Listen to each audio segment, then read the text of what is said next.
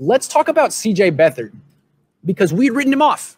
Just as Nick Mullins is written off right now by everyone, CJ Beathard was written off by everyone, including me, 2 years ago. Waited, got a chance to play today, and what did he look like? Confident, healthy. We haven't seen confident CJ since he beat the Giants in 2017 here. 3 years ago. Remember that long throw he made to Marquise Goodwin? It was beautiful. That's over. It's been over, and now it's back. So I think that was very encouraging that one of their backups played with confidence today. And what's interesting about CJ Beathard is he may have the strongest arm of the Niners quarterbacks. He can sling it a little bit. He can throw the ball to the sideline. He has a deep pass. And the thing about him, I was describing it during training camp, and I don't know if I described it well, but he's like a submarine quarterback. He throws with like a low three-quarter release that you could almost call sidearm.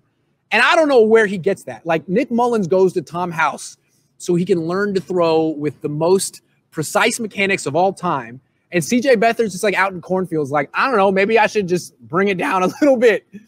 Maybe I should just wing it. And it works for him. So I gave CJ Beathard an A for his performance. He must feel very confident. It's like his career was on life support. His career was in a coma.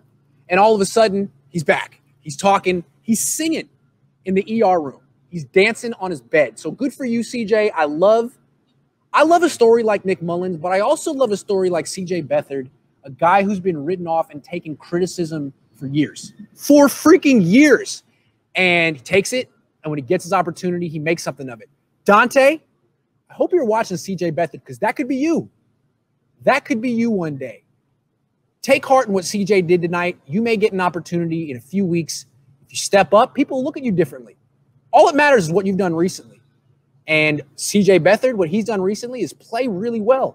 He might have won this game if Kyle Shanahan hadn't called that onside kick.